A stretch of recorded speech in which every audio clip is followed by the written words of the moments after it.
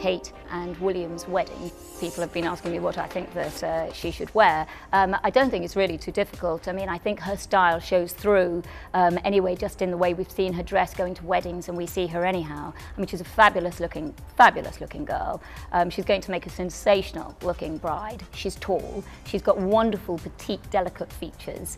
So I would say she should wear something quite classic. I'd love to see her in some sort of lace, and I think she's obviously got to do something to very much show her waist feature. She has an amazing waist, and I hope that her dress really draws into that.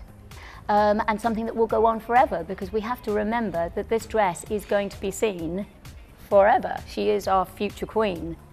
Well, I think every single bride, not just Kate Middleton, I think every single girl getting married feels, without any question at all, under tremendous pressure. I think it totally again comes from the background they're from, but suddenly for this one day, this girl may have been a wallflower, or she may be the most important girl in her office, it doesn't matter, and being, you know, sort of the boy's favourite all her life.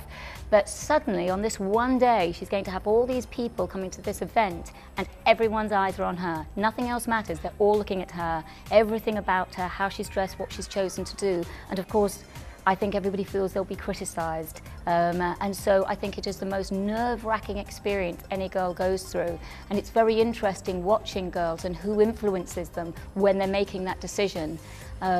People can be influenced in the strangest of ways. They sort of lose all their confidence when they come to be a bride. They find it very difficult.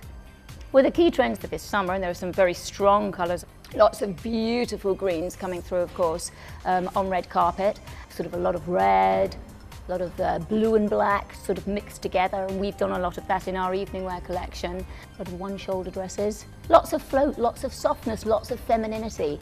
And we're going through a period of great femininity, which is fantastic.